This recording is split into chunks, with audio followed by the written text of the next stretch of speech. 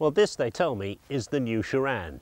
They had to tell me it was the new Sharan because apart from the grille and the bonnet and headlights, it looks pretty much exactly the same as the last one. What's new about it?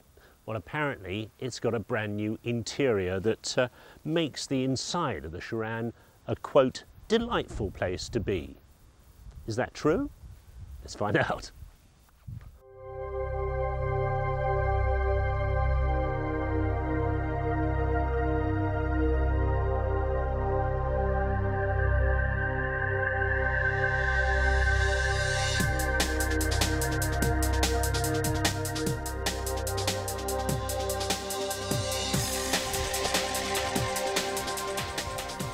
Well, yes, here's a new dashboard, new little storage bins on top, familiar Volkswagen Venetian blind air vents, and yes, a very Volkswagen looking dashboard with the familiar red and blue instrument lighting a la Amsterdam nightclub.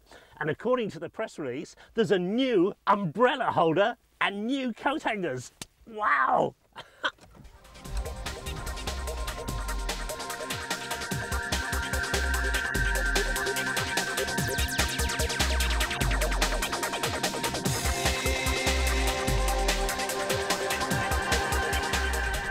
Quite interested to drive this car because the rumour mill says Dr. Piech, the feared #1 man at Volkswagen, never really liked the Sharan. That's probably because it was built in a joint project factory in Portugal with Ford. The idea being the factory produced the Ford Galaxy, the Volkswagen Sharan and the Seat Alhambra. Now, Piech never liked the idea of sharing something with Ford, and last year Volkswagen brought out the whole caboodle, and this is the first product of the new factory. Apparently he likes this a lot better. Four-wheel drive is optional on the V6 and the most powerful diesel, and a 5-speed automatic Tiptronic transmission will be optional later this year.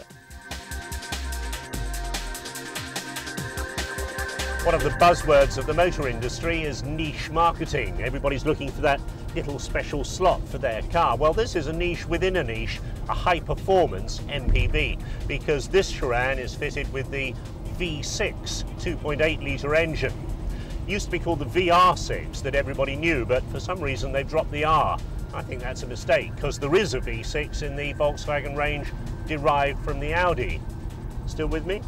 Anyway, the VR6 in this, as was, now develops 204 brake horsepower that makes this Sharan a very rapid device indeed. Nothing much has changed in the ride and handling department. You feel as though you sit high in the car with a good view out over the traffic around you.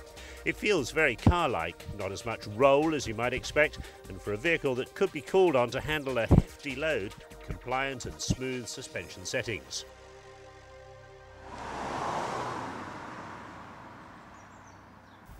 People carriers are undoubtedly a growing part of the UK market, but the big question, which particular sector?